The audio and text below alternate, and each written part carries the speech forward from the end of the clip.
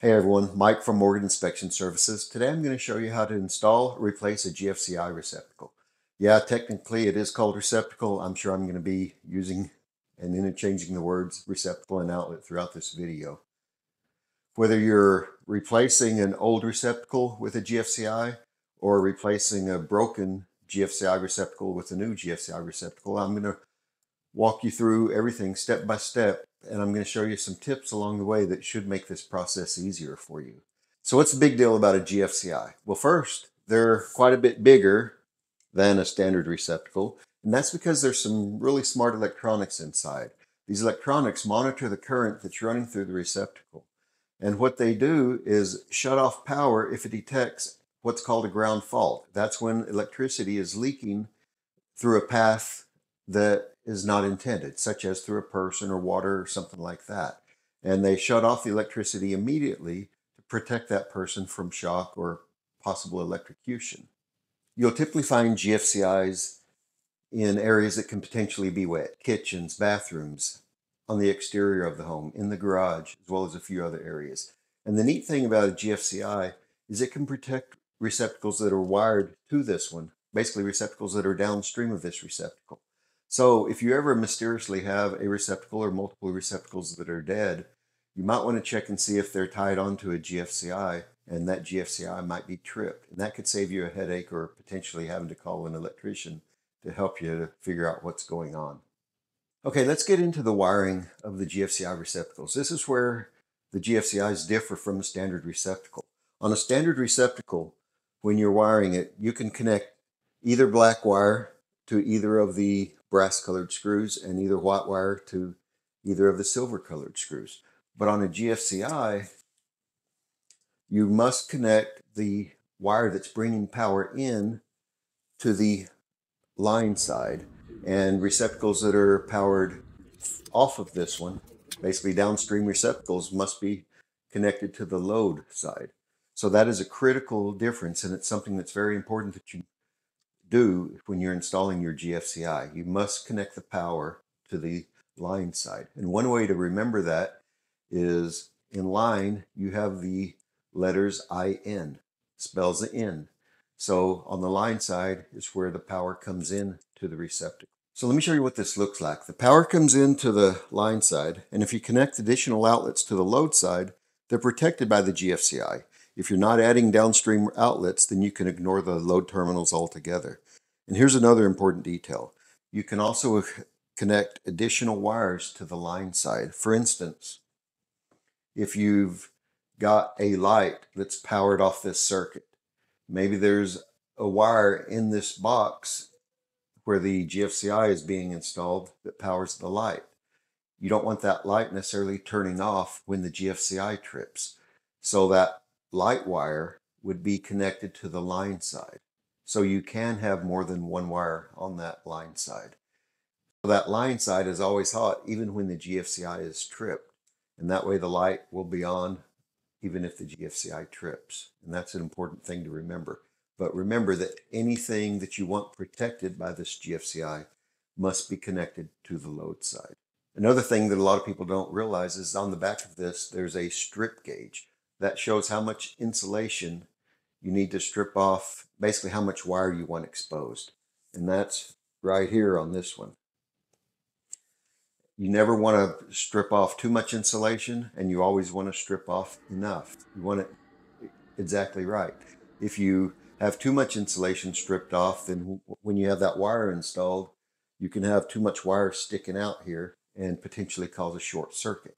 If you don't have enough insulation stripped off, then when you install the wire into the receptacle, you can have some of that insulation up under the contact, and then you're not going to have a good connection. And sometimes a poor connection can lead to overheating, and overheating can result in a fire. So it's important that you strip off the proper amount of insulation. Okay, let's talk about wiring options. You've got two options of how you can connect the wire to the GFCI. One is you can connect it right there on the screw.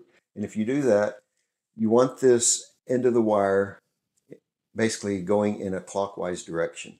That way, when you screw the screw down, it will pull the wire snug under that screw and give you a better connection. You do not want this wire. Let me see if I can get this where you can see it. You don't want it turned this way, where it's basically going counterclockwise. You want it turned this way. And that's one option. The other option is using the backstab method. You've got these little slots right here. You can stick the wire right in, tighten the screw, and that gives you a very strong connection. And that's a little bit faster. Now, while we're talking about that, on these regular outlets, you've got the screws, basically same as on the GFCI. And you've also got these little holes where you can put in the wire. These holes are designed to hold 14 gauge wire. This is 12 gauge, so it doesn't actually go in. But the connector is a little spring clip. It doesn't give a very secure connection. So if you ever install these standard outlets, I highly recommend use the screws and not the backstab method. Another very important thing is where you connect the wires to. You see you've got gold screws on one side, you've got silver screws on the other side. The silver screw is on the side with the wide slot. The wide slot is the neutral, and the gold screw is on the side with the narrow slot, which is the hot. Anyway, the gold screw always takes the hot wire, the black wire, and the silver screw is where you connect the white wire. It's important, it's critical that you connect the hot and the neutral wires to the correct side of the GFCI to maintain the correct polarity. Okay, well, let's install this thing. First thing you must do is turn off the power at the breaker. You never want to do any electrical work with the power on.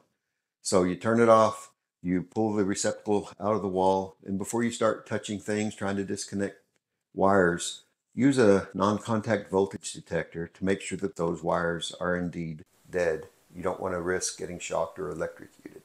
Now, if you're replacing a broken GFI, if you already have a GFCI installed, you want to make sure you look at which wire comes off the line side and which wire comes off the load side.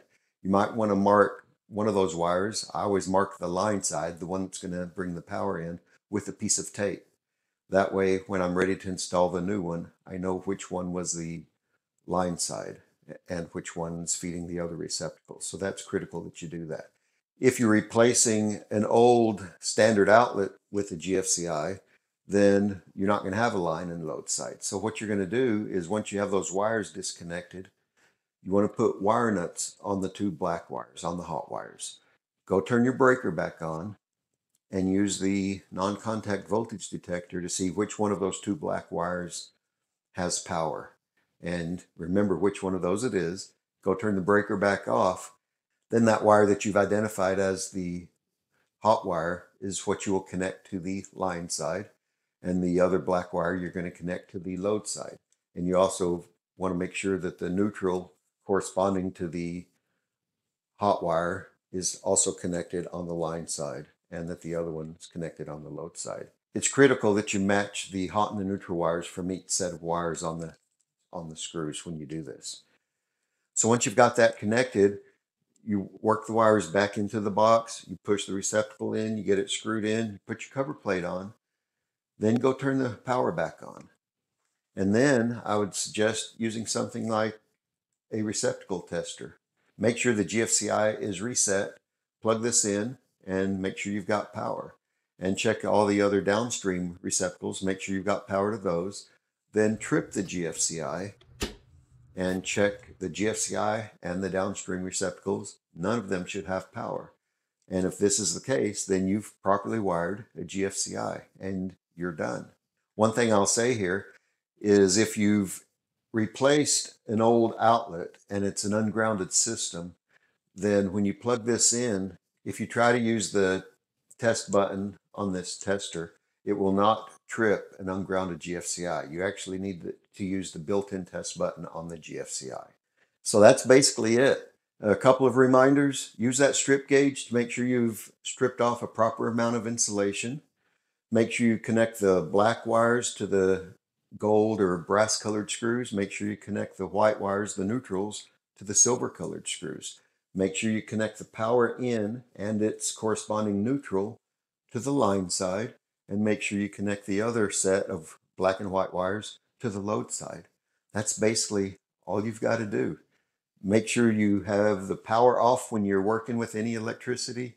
And that's all that's required to install a GFCI. I really hope this video has been helpful to you. I certainly appreciate you watching. I sure would appreciate a thumbs up and a subscribe. I try to put out these helpful educational videos regularly, and this way you'll be notified when I put out new videos. Thanks for watching. I hope you have a wonderful day. Take care.